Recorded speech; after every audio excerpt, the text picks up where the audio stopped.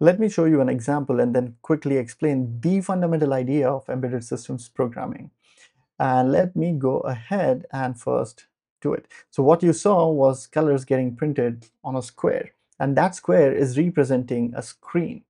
And what you see on the screen right now in front of you is a model. It's a emulation of a system with the CPU trying to interact with the screen, the GPIOs, or the buttons and lights.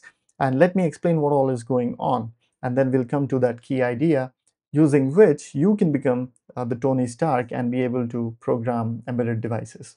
All right, so what you see here is the memory, and the memory has code in it, and the code is represented as long numbers, 32-bit wide in this case, and they are placed on addresses of different location in the memory. So they are placed at different location. Each location has an address. So that's idea number one: memory addresses and stuff stored at the addresses. Okay, what you see on this side here is the model of a CPU. It's not the electrical circuits within a CPU, the central processing unit. It's actually just a model, behavioral model of the CPU. All right, and then at the bottom here, we see something called inputs and outputs. And for example, here there's something called general purpose input and output, which is, well, LEDs and switches. Switches represent the input, LEDs represent the output. What you see here is a representation of a physical screen, a square screen which has pixels that are to be rendered.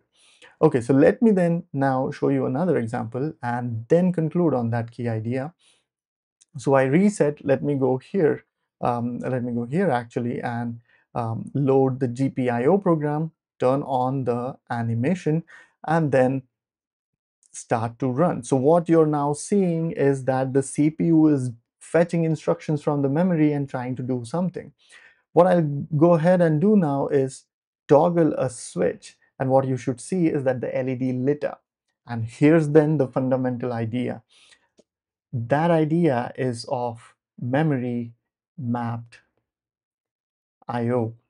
The fact that the input and output devices or input and output related circuits are exposed to the CPU as addresses, as memory addresses. So there is no difference between the actual memory where data can be stored and the memory, or let's say the addresses where the status of the input and output is stored. If there is anything that you should be mastering to master embedded systems programming, lower level systems engineering, that is the idea of memory mapped IO. And if you want to learn more about this, do check out the content on this page. The library access has all the submodules and sub courses, so to speak, that guide you on doing all of this, but on the physical devices, but on real devices. This is just, so to speak, a model on the screen. And by the way, you can go ahead and go to this URL right here, which is, just a moment, yeah, which is eseo-tech.github.io/emulsiv. That is where you'll find this, and you can play around with all of the examples. Now, talking about myself, as a kid, I wanted to be a toy maker. I grew up to doing electrical engineering. And when I got my degree, I also learned that I actually knew very little about electrical engineering. I was exposed to ideas, but I couldn't put the ideas together. It took me another decade um, uh, to kind of stitch all of those together and come to the conclusion that the fundamental ideas are very, very simple, except there is a way to teach them, there is a way to land them with the student. And I think I ran into teachers or professors who made it too much complicated, or they gave me too much details and it took me 10 years to stitch that together. All right, so what I have done as part of the library, I and one of my friends, very close friends, what we have done is taken our understanding, our research, our learnings of electrical engineering and embedded systems, and bring to you the fundamental ideas and the fundamental concepts that you should know to become the Tony Stark, to be able to program your own devices and do so from scratch.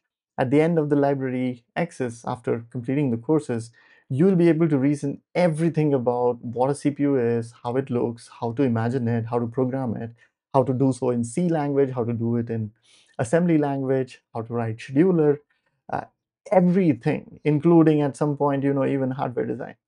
So all of that is covered as part of the library access, and give me just a moment here to be able to show you how and what manner you can pursue the courses. So let me just come back here and bring this here. So the courses that are included are, well, we start off with, what is the roadmap and career options available to anyone who does low level programming.